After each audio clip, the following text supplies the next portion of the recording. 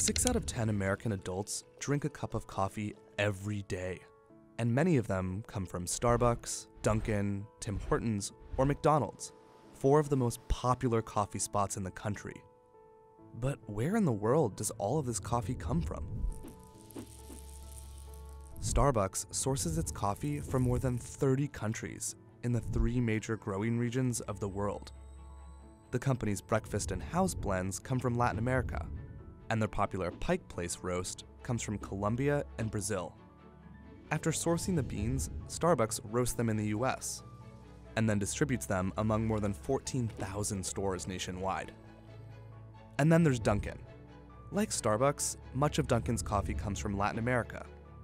These countries include Brazil, Colombia, El Salvador, Guatemala, Honduras, Mexico, Nicaragua, and Peru.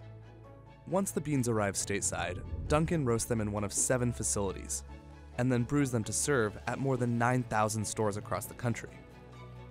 And next, we have Tim Hortons. Tim Hortons coffee comes from several countries in Asia and Latin America, including Brazil and Colombia, and occasionally they'll source beans from Africa.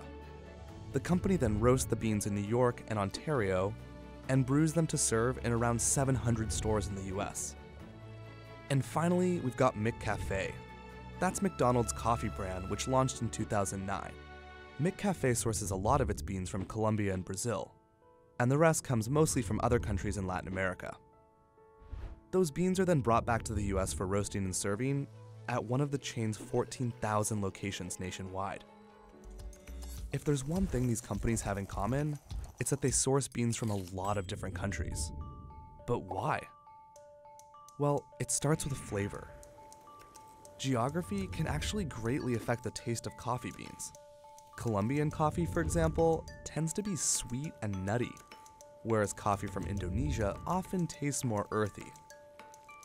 And the second reason is risk, which there's a lot of when it comes to growing coffee. Droughts and bug infestations, for example, are common and can easily decimate a country's harvest. So companies source from different countries to prevent a sudden drop in supply. And the third and final reason is that companies want to ensure a more steady supply. You see, beans are ready for harvest at different times in different parts of the world. So by sourcing coffee from several different countries, companies will always have a steady source of beans to buy. And that's a good thing, because Americans without coffee are not people you want to face.